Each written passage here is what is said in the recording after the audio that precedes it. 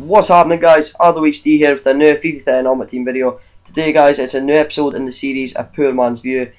Today the episode's on David Silva, guys. I know that I'm doing quite a lot of Barclays Premier League players at the moment, but I'm thinking this is probably the best, because probably the most popular team on FIFA 13, I would say, is the Barclays Premier League.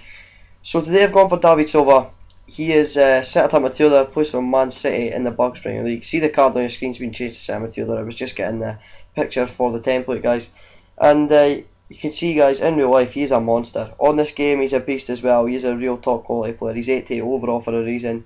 Look at his price. On PS3, he's 58 to 62,000 coins. On Xbox, he's 50 to 54,000 coins. And on PC, he's 62 to 64,000 coins. So he is quite a pricey player. But there's a reason for that, guys. He is an absolute beast. His best attributes, I think, is his agility. He's really light on his feet, guys. He manages to change direction so quickly. His ball control, the ball is constantly glued to his feet. It's so hard to get the ball off David Silva on Ultimate Team, guys. His short passing and long passing is exceptional. He cuts defences apart. I mean, a lot of the time people feel as though they need to play a long chip through ball to cut defence open. You can play a low pass along the ground and it will cut defences open, guys. It swerves left to right, cuts the defence open time and time again. He is a real good player. But I'll move on now and I'll show you who I bought as a cheap equivalent I think is the closest you're going to get to David Silva.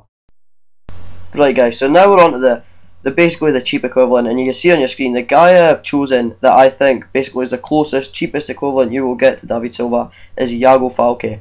Silva is centre midfielder who is Spanish, who plays in the Barclays Premier League, funnily enough. So if you want to build the Spain team, Iago Falque is a cheap equivalent. If you want to build the BPL team, he's a cheap equivalent. You can see the prices on your screen now, guys. He's 11 to 15,000 coins on PS3. He's 17 to 19,000 coins on Xbox, and funnily enough, he's only 2 to 4,000 coins on PC. That is mind-boggling. This guy is an absolute monster, guys. He is a quality player. He's a 4-star skiller, same as David Silva. See, I picked his best attributes. His ball control is 80. He's got 82 agility. He's a 4-star skiller. His skill moves are really good, guys. Really smooth and precise. He's got 75 short passing and 70 long passing. Again, guys, his passing is so good. I mean, you'll see it in the gameplay. I pick out quite a few of his passes. You know, I didn't want to just get goals with Iago Falque in the clips, because I mean, I think at centre midfielder, yeah, you want your centre midfielder to score goals, but predominantly you want him to make chances for your strikers on this game, and Iago Falque certainly does that. He's an absolute beast, guys. But I've done talking about him. We'll go into the clips. I'll talk you through some of the goals, some of the passes I played to him, and I'll talk about him a little bit more. Right, guys, so now on to the gameplay. You can see here, Iago Falque just fake shots. Look at that ball. That's a defence splitting pass straight through it.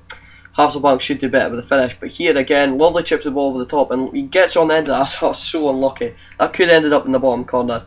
Here again, he's facing the wrong way. You know, he's facing towards his own goal. He still manages to wrap his foot around it, get that ball out wide. Great ball whipped in and a bullet header in the back of the net. Here, he gets inside, beats two men, he chips the keeper, and it auto switches, and my guy runs it into the net. That was so gutting for me. Here, a nice little reverse pass through the channel, and the keeper pulls off a great save from Daly. What about this? A scoop turn, bullets that into the side net, and a great finish from Iago Falque. I didn't say that his finishing was one of his pure standout attributes, but I did think that he had a decent shot on him, you know, decent enough for a centre midfielder anyway. Here, lovely bit of skill, again, right through the heart of the defence. Daly's in on goal, and he finesses that around the keeper. More and more you'll see, guys, his passing is phenomenal. You know, he's not slow either. He's got roughly, I think it's about 80 pace. Something like that, or it's in the high 70s, but there it's a nice one too, and a great volley into the back of the net. That pretty much sums up the gameplay, guys. You know, I mean, definitely, if you can't afford David Silva, definitely go out there and buy Iago Falque. Well, hope you've enjoyed this episode, guys. Don't forget to like, comment and subscribe to the channel, and follow me on Twitter. Adios, guys.